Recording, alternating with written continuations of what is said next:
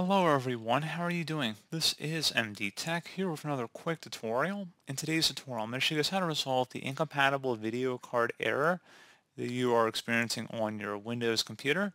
So if it says that these devices aren't fully compatible with Windows 11 or Windows 10, and it says that you'll experience problems with your display, I'm going to show you guys how to hopefully go about resolving that problem.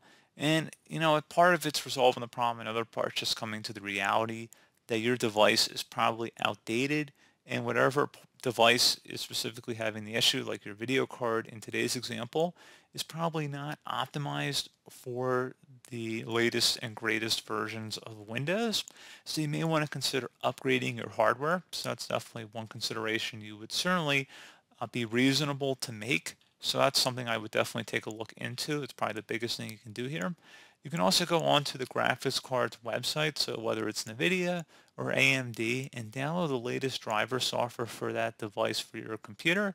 And usually they'll also have automatic tools that will go out and find that software for you. You just have to go on to their website and they'll have utilities that will basically just search for any compatible hardware on your computer, and it'll find the applicable software and download it and install it automatically onto your system. So that's pretty much it, guys, for this tutorial. You can also try updating your drivers through the device manager as well, but generally the first two things I mentioned in this tutorial should yield the best success for you. In your case, the best long-term results. So pretty straightforward process, guys. Do hope I was able to help you out, and I do look forward to catching you all in the next tutorial. Goodbye.